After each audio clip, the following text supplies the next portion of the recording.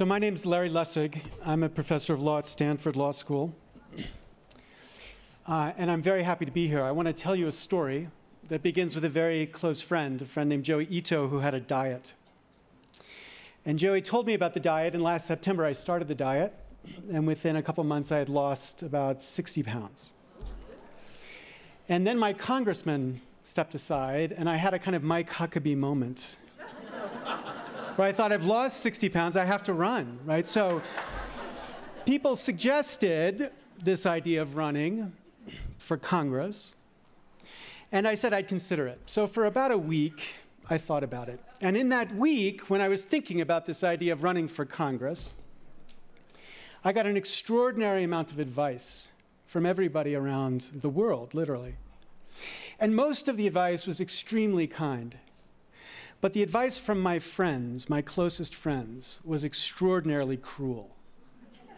My friend said, this is the dumbest idea you have ever entertained. Indeed, my friend Joel Hyatt wrote me a 5-page brief, single-spaced. At the very end, his last subtitle was, and even if you win, in his lawyer, I'll argue in the alternative-like way, this will lessen you. Lessen you. And I thought, me? I'm just a professor of law. How could being a member of Congress lessen me?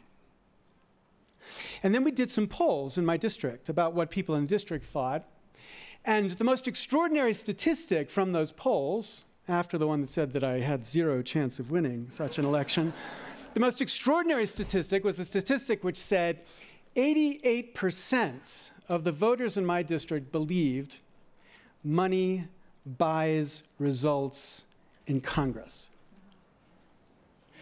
16% of the people in my district had a favorable impression of Congress.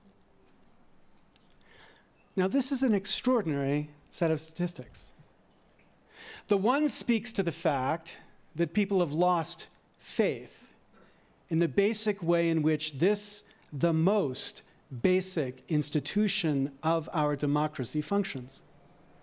They've lost faith. They've stopped listening. And when people come along with great ideas for reform, their eyes glaze over because they say, reform? Sure. Reform by the insiders to preserve the system which we already know doesn't work. And the unfavorable rating that this institution gets is as low as it has ever been. No matter who wins this presidential election, the presidency will rise again to an institution everyone trusts.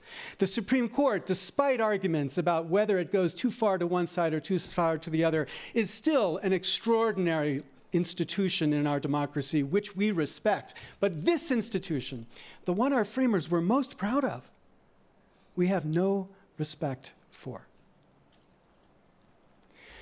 Now, I submit, there will be many extremely difficult ideas that are put before you in these weeks. Many impossible ideas. But we all should be embarrassed by the fact that the most impossible idea that you will hear in your time here is the idea that we imagine, we dream, for the day where we once again could trust and respect our government. Talk about impossible ideas. Thank you very much.